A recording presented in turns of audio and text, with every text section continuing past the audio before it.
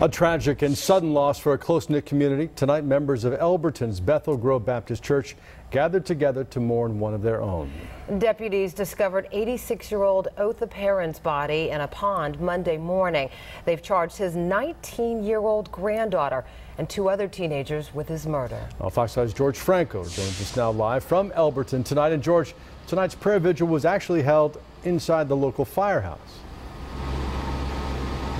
Portia and Russ, the fire trucks are now back in the fire station here in Elberton after earlier there was a church group that held a prayer vigil in the fire station for one of their own, murder victim Otha Perrin.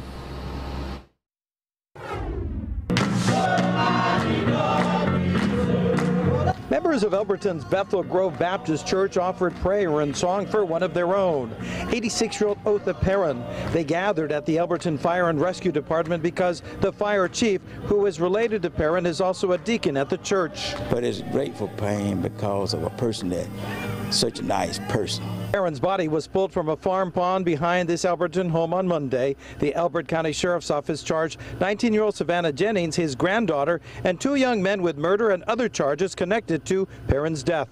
Sin has come in and made these individuals do whatever they did. Investigators say Jennings reported the 86-year-old missing from the home she shared with him on Sunday. The next day, investigators say she admitted she lied when her stories conflicted. Shortly afterward, Perrin's body was recovered from the pond and a .22 caliber rifle found at the property.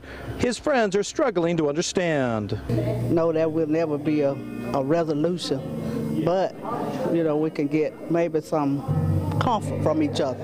Otha Perrin was a longtime school bus driver in Elberton and the elder deacon at Bethel Grove Baptist, Elberton's oldest African-American church. Members say he loved and nurtured Savannah Jennings like family. The 19-year-old was the biological granddaughter of Perrin's wife.